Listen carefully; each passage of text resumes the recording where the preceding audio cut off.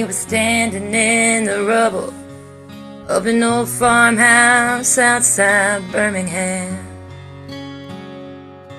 Some on the scene reporter stuck a camera in the face of that old man. Said, "Tell the folks, please, mister, what are you gonna do now that this twister is taking all that's dear to you?" The old man just smiled and said, "Boy, let me tell you something.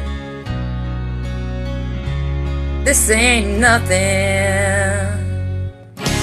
Said, "I lost my daddy when I was 8 years old. That cave-in at the King came out, left a big old hole. And I lost my baby brother, my best friend in my left hand, in a no-win situation in a place called Vietnam.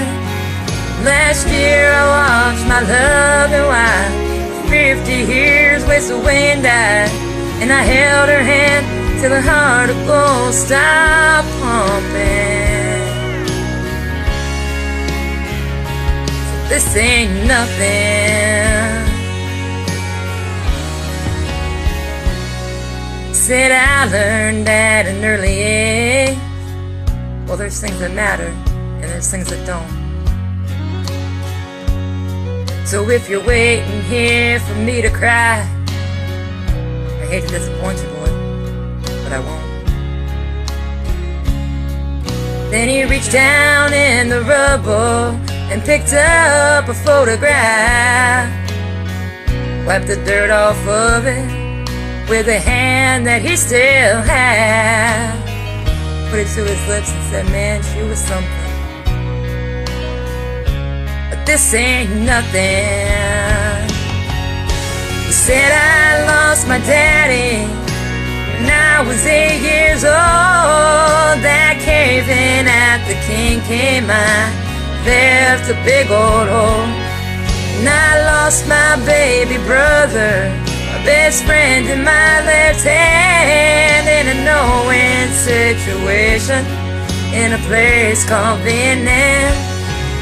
Last year I watched my loving wife 50 years waste away and die.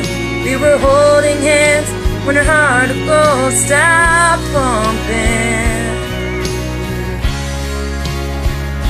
So this ain't nothing." He said, "This ain't nothing, time won't erase. And this ain't nothing money can't replace." He said, "You sit and watch your loving wife for 50 years fighting for life.